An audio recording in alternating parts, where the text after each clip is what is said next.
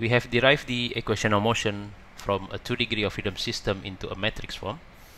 So the matrix consists of the mesh matrix, which is a square 2 by 2 matrix. The stiffness matrix, also a 2 by 2 matrix. And for the acceleration and the displacement, the column vector with size of 2 by 1 matrix. Next, I will write down this matrix in terms of symbols, where M capital underscore for the mesh matrix, X double dots with curly symbols on the top denotes the column vector, and the same for the stiffness matrix and the column vector for the displacement.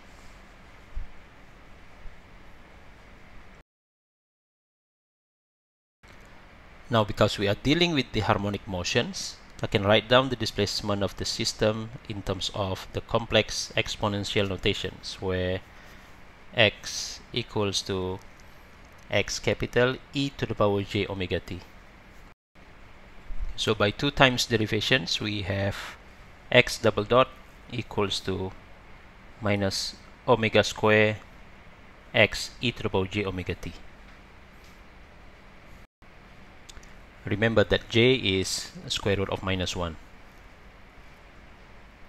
If you're not sure about this one, please refer to my previous video on the complex exponential notations.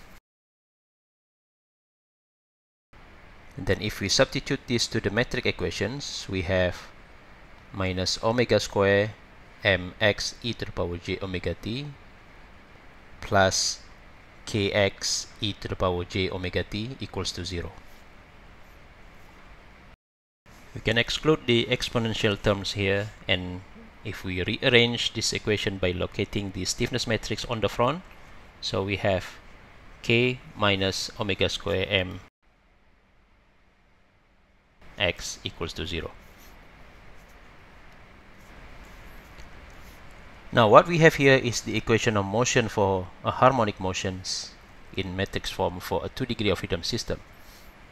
We have 2 terms here. The first one is the first term, which is the square matrix component, k minus omega square m, and the second term is the column vector element, which is the displacement of the system.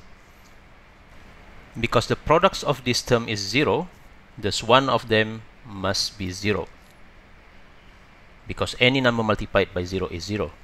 Now the question is, which one from these 2 terms cannot be 0? Yes, that's right.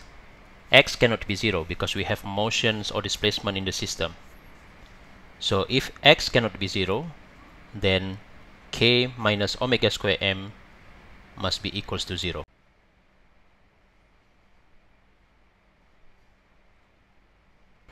So the next questions from here, can we have the solution straight away that omega square equals to k over m? The answer is no, because in these situations we cannot divide matrix by matrix straight away and get the solutions. So the way to obtain the solution is by using the concept of determinant in matrix. So determinant k minus omega square m equals to 0. The solutions obtained from here are the scalar quantity of omega, which we call the eigenvalues, or in this case are the natural frequencies of the 2 degree of freedom system. In the next video, we will put values of mass and stiffness constant of the spring, so we can directly calculate the natural frequency of the system. Okay, bye bye for now. Thanks for watching.